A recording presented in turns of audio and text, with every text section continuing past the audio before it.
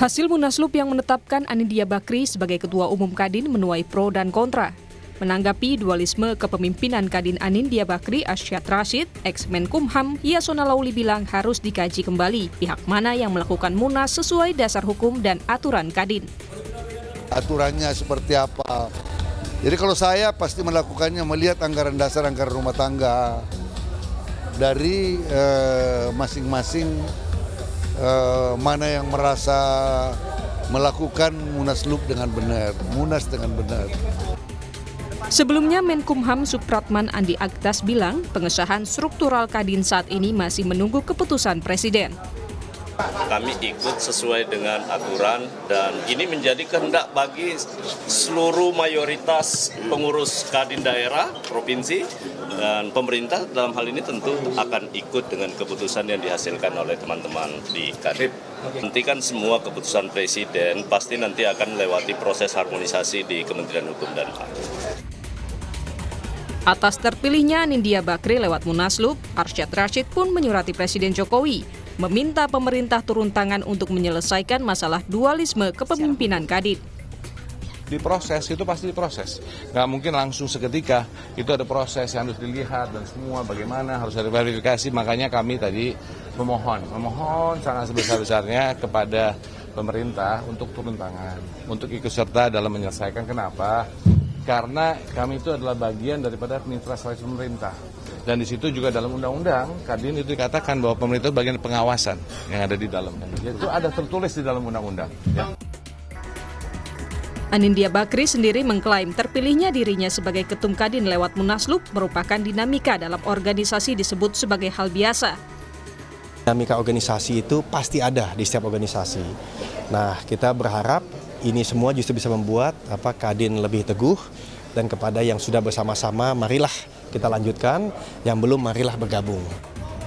Polemik dualisme kepemimpinan di tubuh Kadin muncul usai Arsjad Rasjid tidak terima posisinya digantikan begitu saja oleh Anindya Bakrie.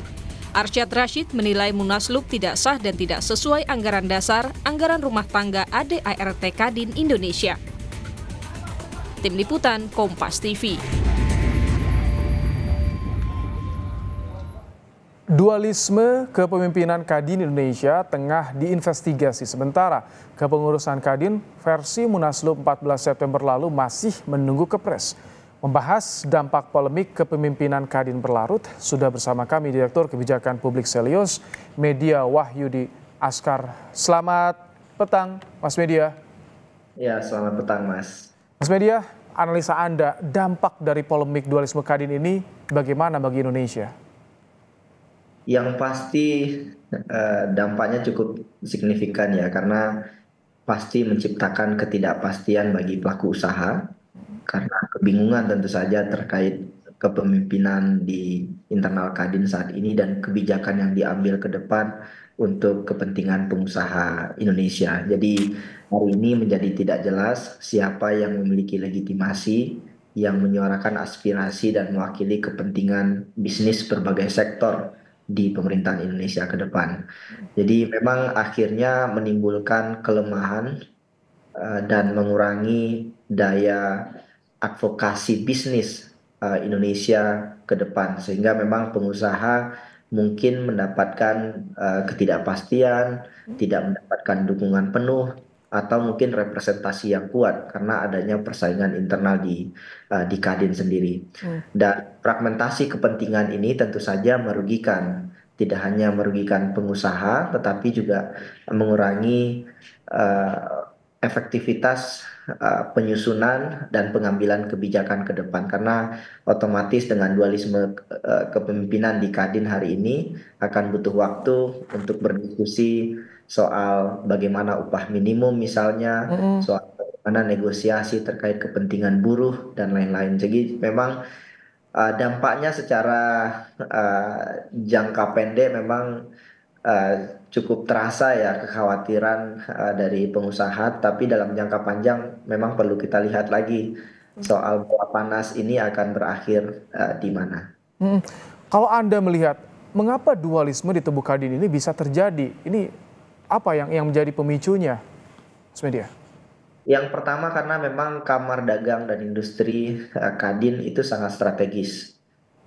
Tidak hanya sebagai mitra pemerintah tetapi juga sebagai gerbong pengusaha Indonesia. Jadi sebagai salah satu asosiasi pengusaha terbesar, tentu posisinya sangat strategis ke depan.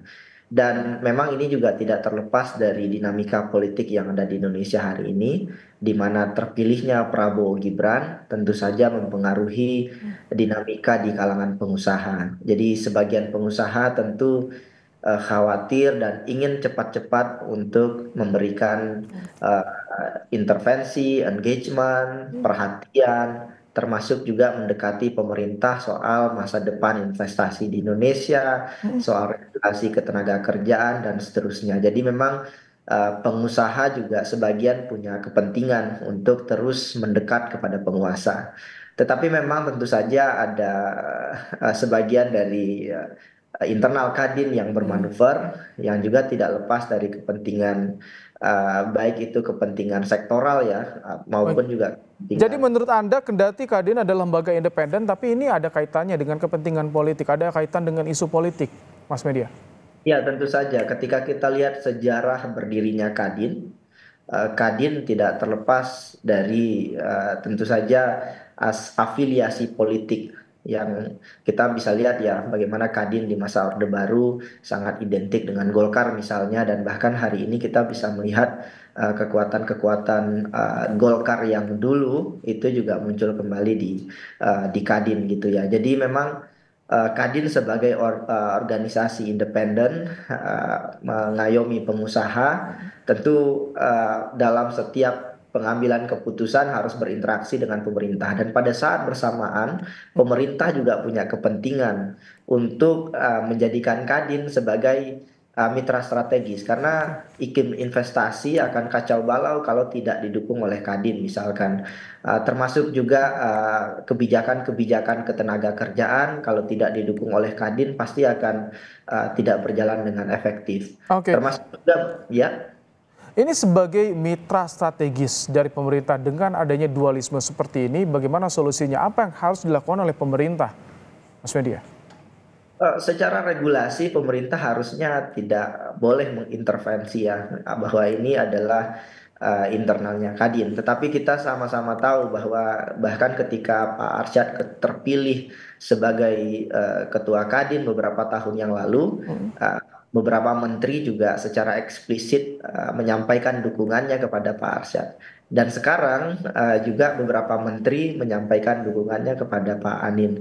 Artinya memang pemerintah secara eksplisit tidak menyampaikan bahwa mereka mengintervensi Kadin, tetapi memang beberapa orang yang menjadi bagian dari pemerintah, orang-orang kuatnya pemerintah Joko Widodo hari ini itu memiliki koneksi yang kuat dengan orang yang berkonflik di internal Kadin hari ini. Jadi memang ini rumit dan saya kira publik juga sudah membaca dengan baik bagaimana pertarungan kepentingannya hari ini.